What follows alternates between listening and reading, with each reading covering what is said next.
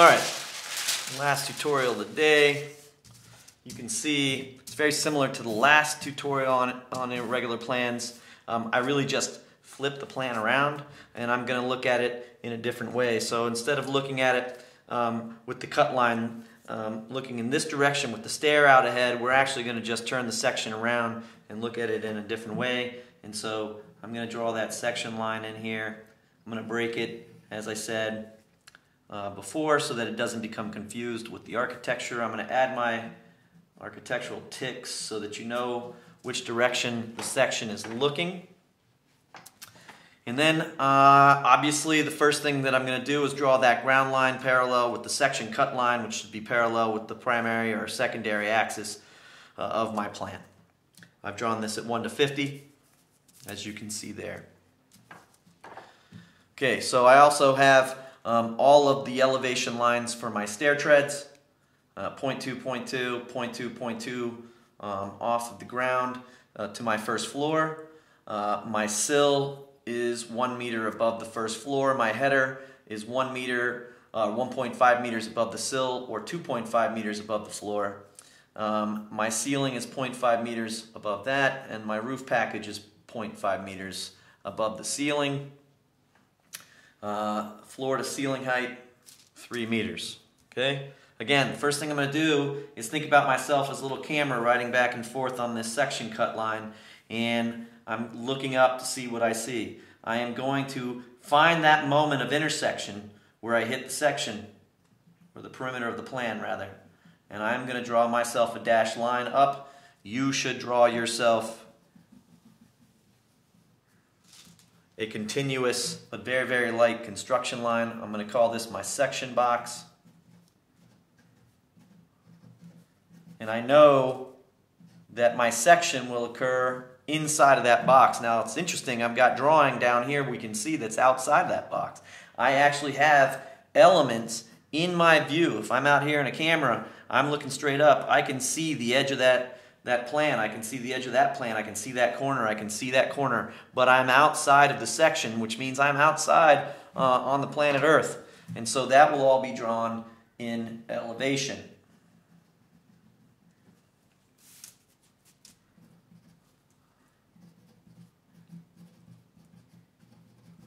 Okay, so you can see my section box.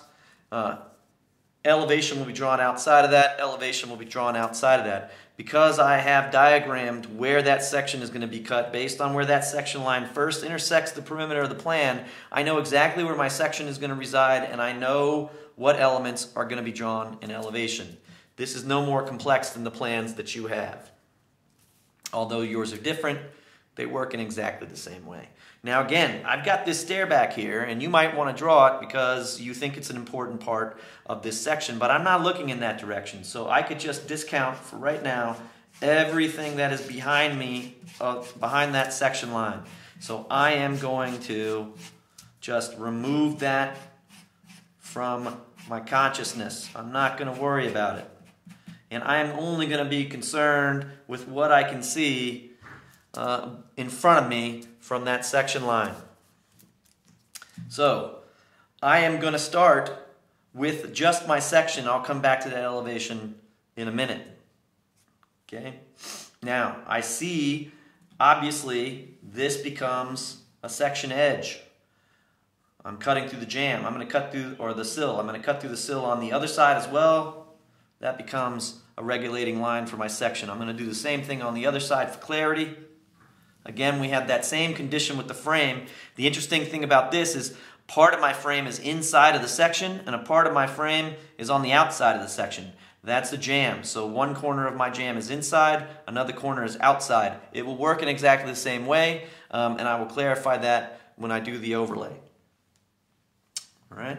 So I move along here. The next thing I see is this opening, which I know is a window, because it has the double line, and so I know that's a ledge that's above the first floor, and there's a sill and there's a header, and I will clarify that when I do the overlay. Okay, now I'm basically done with this section with the exception of this frame and these elevations, which I will show you after I show you the section cut. So let's just concern ourselves with the section cut for right now. Again, I'm going to come in, I'm going to find that perimeter that I'm cutting through, I'm going to come up to my sill, I'm going to come over, I'm going to come down to my floor, I'm going to come across, I'm going to go up to my sill, come across, come down to the ground, and I'm out. Right? Pretty simple. I know I have headers over those windows, and there's a ceiling and a roof, so I'm going to come down, find my ceiling, come down to that header, come up to my roof, go over, and I'm out. Okay? So I am going to clarify where that window is with the overlay. I am going to, however, show you the regulating lines now for the frames of the windows and these corners. So I'll just pull that corner up and we're going to talk about that when we clarify. Okay. And this frame here and that frame of the jamb there. Same on the other side. Okay. For all intents and purposes, that section is drawn. I just have to clarify it.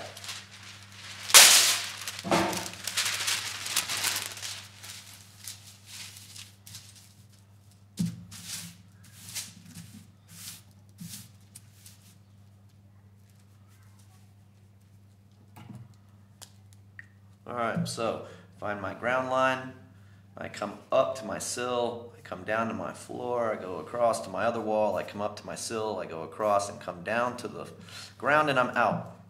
I'm going to do the same thing here. I'm going to come down to my header, I'm going to go up to my ceiling, I'm going to come across to my other wall, I'm going to come down to my header, I'm going to go up to my roof, I'm going to go across, and I'm done. Okay? But to clarify some of the other elements that are in elevation, I see this window inside an elevation, and it has a sill height.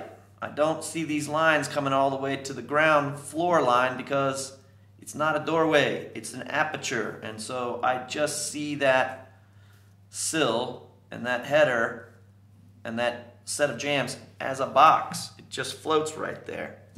Okay? I don't extend these lines up to the ceiling, and I don't extend these lines down to the ground. There's no corner there. It is a window, just like you'd see a window in your wall at your house.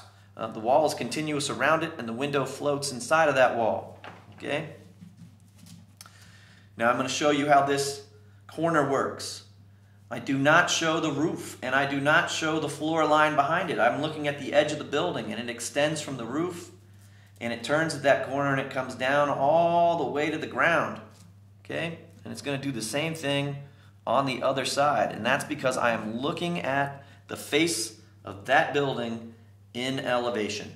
Okay? We'll look at that in a second when I pull it away from the drawing below it. And now I'm going to find the frame lines, and they just work from the sill to the header, sill to header, and then I have to close them. Okay? And the same is true on the other side. Sill to the header, sill to the header, and I close them. Of course, with a lighter line. Okay? And that's my section, taken from an irregularly shaped plan, which is just a trapezoid, with things outside of the section box that are drawn beyond in elevation. You can see this roof line just extends with a lighter line, and then it turns that corner, and it comes all the way down to the ground. You do not see the floor extend into that. You don't see the floor extend into that. Okay? I do not see this roof line extend into that. I don't see through it. I'm looking at the face or the facade of the building. Okay? And if we look at the jamb of the frame of that window, it seems to have slipped out from the jamb itself, and that is because those walls are at an angle. So if we think about that wall being at an angle, we can kind of start to see now that frame is kind of turned, and we're seeing those walls recede at an angle. I hope that makes sense.